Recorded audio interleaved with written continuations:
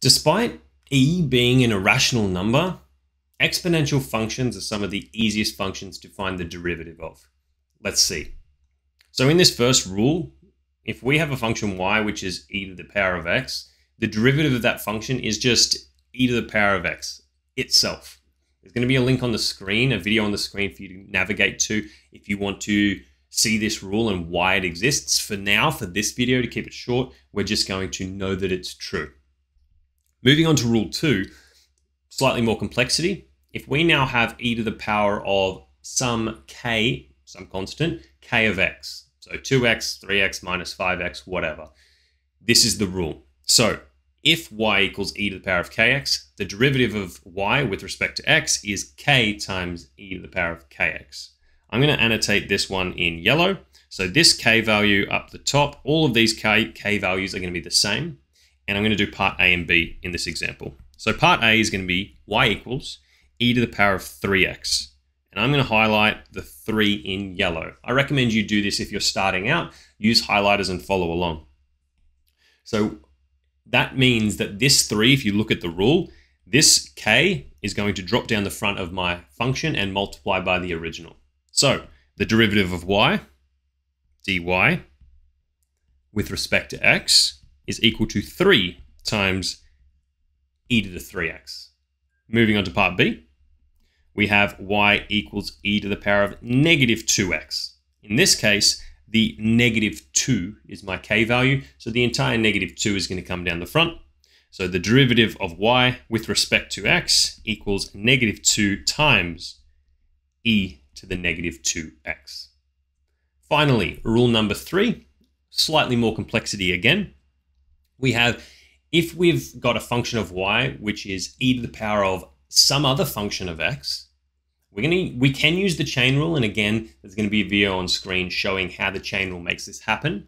But if you just want to follow the rule and keep it simple to start, the derivative of the upper function or the power function comes down the front and multiplies by the original. Let's see it in action. So this blue function f of x is going to we're going to find the derivative of it and then multiply it by the original. So I've actually deleted my questions I had here. Let's just make a couple up. Let's say if y equals e to the power of x squared. We'll start with a simple function of x.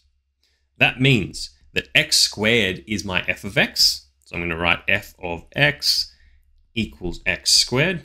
And the derivative of that, f dash x, equals 2x.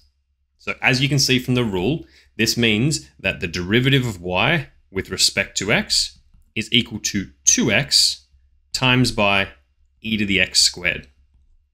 Done. I'll do one more example. Let's say y equals e to the power of x cubed plus 4x squared. Okay, another polynomial. You can, of course, have trigonometric functions in the power. You could have log functions. You could have anything you want. I'm going to keep it with polynomials for this example. So highlight your other function of x, and we're going to write off to the side f of x equals x cubed plus 4x squared. And the derivative of this function is 3x squared plus 8x. Now, when we find the derivative of y down below, dy dx, it's going to be that f dash x, which is in brackets 3x squared plus 8x, times by the original function, or e to the power of x cubed plus 4x squared. Now, I just want to add really quickly, this pair of brackets is really important. If you don't put them in, you get something that looks like dy dx equals 3x squared plus 8x times by e to the power of x cubed plus 4x squared.